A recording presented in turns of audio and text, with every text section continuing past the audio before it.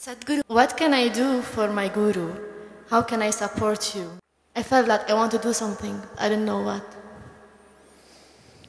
The best thing you can do is don't poison yourself with all those things. That's the best thing you can do for your guru. I want all of you to remember this. The best thing that you can ever do for your guru, if at all if you feel like you want to do, is that you drop your nonsense and grow. What's the best thing a garden can do for a gardener? To grow and bloom, isn't it? No, we want to do this to you, we want to do that to you. That's not the intention. That's not the goal.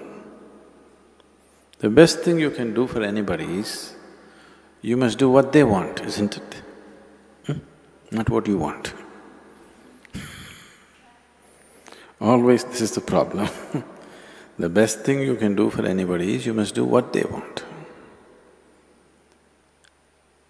All this activity,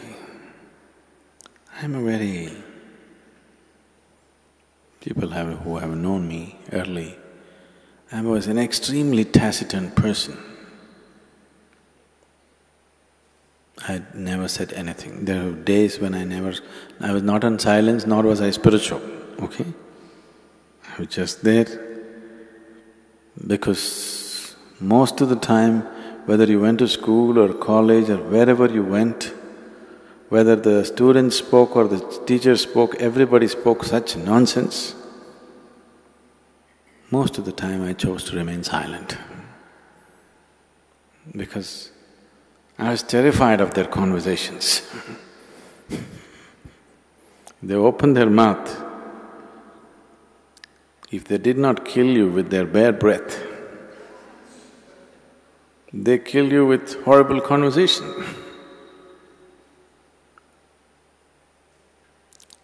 Very few people on this planet can simply joyfully say something, it doesn't matter. You don't have to say some great thing. Simply pouring out of their heart, saying something, or simply able to be with another person, very few people. All others are desperately trying to be smart, or they're repeating something they heard somewhere, something they read somewhere, some nonsense endlessly. So I would never speak. Very rarely I would speak. In some places I was exuberantly boisterous, but in most of the other places I was… Because I understood if I don't speak, they won't speak, that saves me.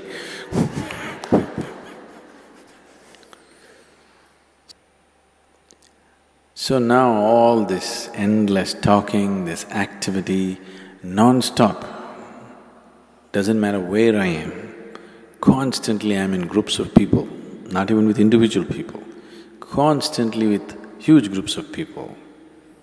Either in public, sitting behind a microphone, or wherever I walk, there are minimum 10 people around me. So, this is not my personal choice. This is a terrible need that there is in the world. That if you do not communicate the way people know, if you do not behave and act the way people know right now, if you don't walk 2 steps with them, you can never walk them in a different direction. So, there is nothing you can do. The best thing you can do is you grow and blossom.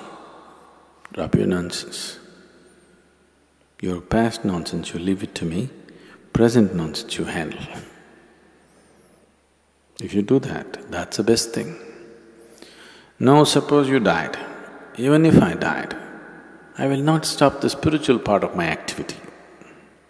So I'm not so concerned about that. Yes, we're concerned. The foundation could be hurt, activity could be hurt, but not the spiritual part of the work. The concern is that people will be here and if they don't grow,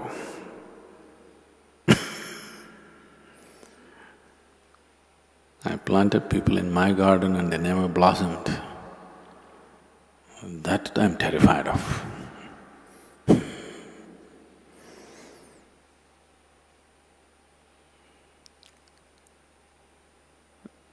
So, those of you who are very patient, who want to come here for 10 lifetimes and do it, I'm okay with them, but I think we must build an outer ashram for them. Even here there is, in a way, but we wouldn't like that to be here because of various reasons. We would like everybody who comes here to be absolutely there in the very core of what's happening. I don't want to create a core and a periphery here.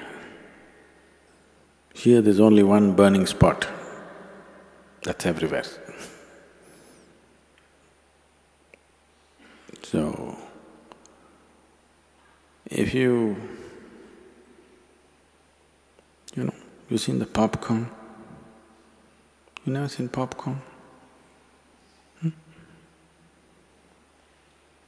It's just a damn corn, how it flowered, the right amount of heat. But some get burnt, some won't pop. That's because they don't. All of them were given the same heat, but some don't receive it properly. They do funny things, and instead of popping, they get charred. Instead of flowering, have you seen a popcorn flowering? That's one flower you can see it happening, right? The other flowers take too much time. So right there it opens up in front of you. So, have you seen this happening to people when they come to inner engineering, Bhavaspandana? In 3 days' time, people are like that. But we don't want them to stop there.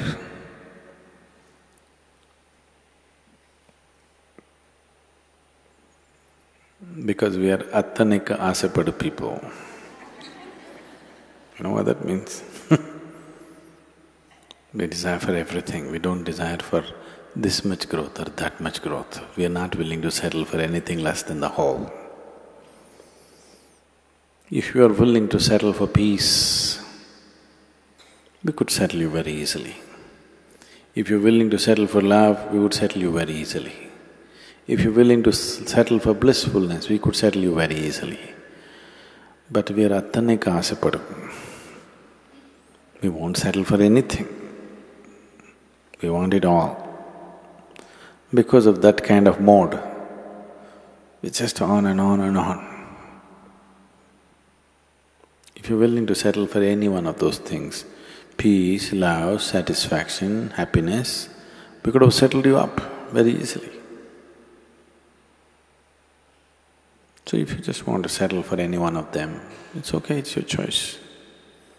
But and you need not be in the core of things. You could be anywhere and still do that, you know.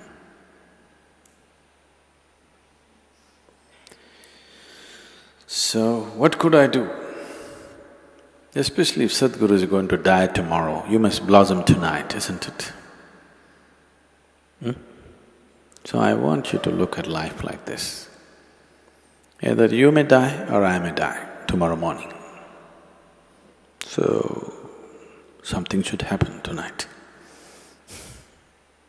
Isn't it so? So don't think in terms of weeks and months and years and decades or lifetimes. Think in terms of moments. Because life is in moments.